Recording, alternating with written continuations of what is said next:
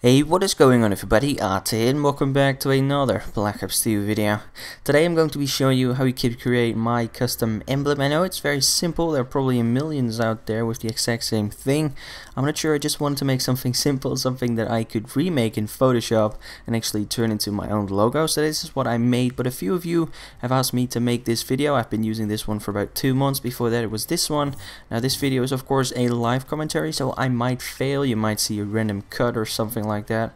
I'm sorry for that. I'm not very good at these type of videos, but first things first, we're going to be using the A, of course.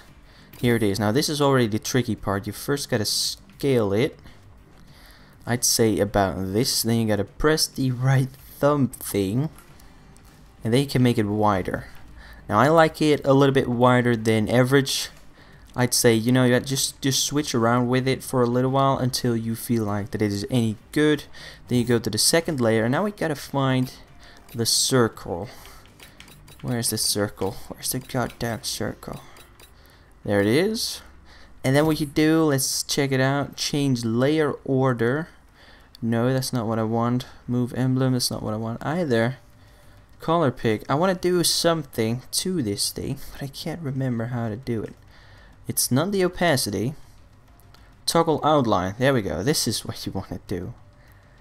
So if I'm correct, we should first make this one black. That is for the outline of, you know, the outer part. That kind of creates a little layer on your gun. I personally really like. No, wait. This one has to be white. This is going to take a while. Trust me, this is going to take a while. This one has to be white, and then the last two layers, the last two circles that we're going to create are supposedly going to be black. So first I'm going to shrink this a little bit. I'd say shrink it until about here. Then we're going to make it bigger, of course. So here we go, that is one. Then we gotta copy this one, copy, and then paste. Make it a little bit bigger. We're just going to make the outline a little bit bigger. I know, it's very simple. I know. I know it is. But I fucked up the A though, so we gotta fix that in a second as well. Now I'm not 100% sure on how big the other one was. We gotta clear this one. I messed it up. I really can't remember how big that one was. It doesn't really matter though. There we go. I think this is somewhat semi-good. I don't know. Anywho, let's copy two more. So that is one. We're gonna make this one black, and then we'll do this on the outside, which it already is. There we go. That should about do it. And then we copy this one, so we already have a black one, and then we make this one to the middle. There we go. Now, as you can see, this kind of creates one of those little outlines to the letter A, which I personally really like.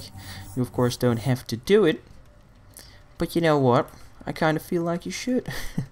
Kind of feel like you should. Okay, so press it again. We're gonna make it a little bit smaller. Oh no, we're gonna make it a little bit bigger now. Why does it have to be so hard?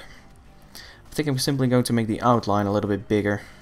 That should potentially fix this problem. Let's switch it around a little bit. I personally like this one a little bit better than to the other side, so we're going to do that. Okay, this should do it. If I now make the outer line a little bit bigger, it should fix itself. Did it fix itself? There we go. So there you have it. That is it. That is it. Oh no, the A is not 100%. I'm not fond with the A. Okay, so the A is good now. But now the outer line is a little bit messed up, which is a bad thing. Okay, so we gotta make the outline a little bit bigger. So we'll probably have to add a couple more layers. So first I'm going to make this one white again. If we switch this up to white, we can simply make a new layer and make that one black. And hopefully it is done then. Paste it. Why is it white? Why are you white? You don't get it, do you? You're not supposed to be white.